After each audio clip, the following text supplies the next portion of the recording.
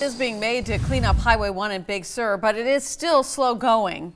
The road is closed to the public at Palo Colorado Road all the way down to Ragged Point. Caltrans is working on two big problem spots.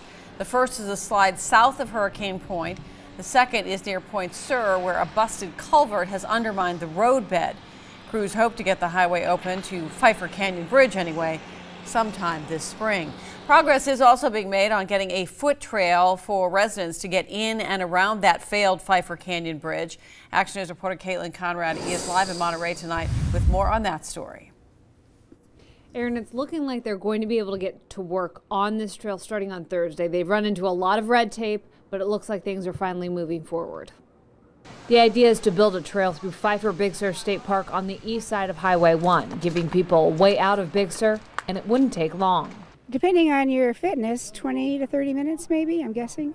There are an estimated 450 people stuck in Big Sur between the bridge closure to their north and landslides to their south. Extremely dire.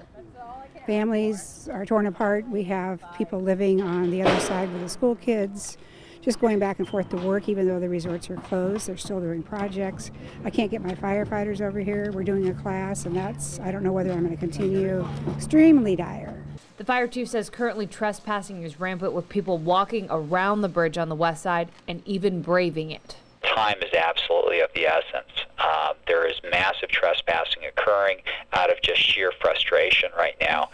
Plans for the trail are outlined already. For those walking in from the north, the trail will go from Big Sur Station, specifically the entrance to Pine Ridge Trail, and run parallel to Highway 1 before cutting up the hill and ending at a pullout just south of Pfeiffer Canyon Bridge.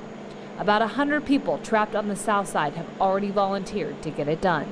They've just been, I think, a little bit hampered by some restrictions in their procedural stuff. So we've been getting really antsy about it, and the community just worked together, and we've created a unified command now, so we all talk a little more directly about getting that kind of thing done.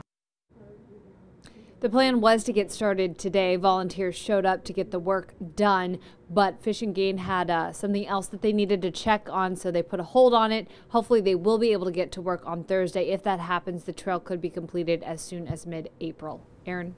All right, thank you, Caitlin. California conservation crews, meantime, are expected to be out Thursday working with volunteers.